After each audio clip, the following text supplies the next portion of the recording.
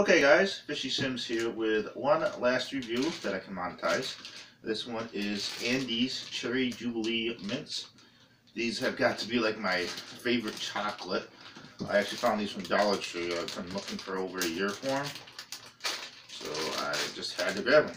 And I grabbed 2 packages. And before I even got this review made, I took an 8 package already. So hopefully I can get more from the Dollar Tree. So I'll just show you what these look like. They're obviously 2 layers of chocolate with a cherry jubilee center. It's made with real cherries at that. And these things are amazingly good. There's no chunks of cherries that I know of. But, yeah, these things are excellent. I just wish I had like a boatload of them. I could be eating these every day, all day. So, yeah. Definitely look for Andes Cherry Jubilee.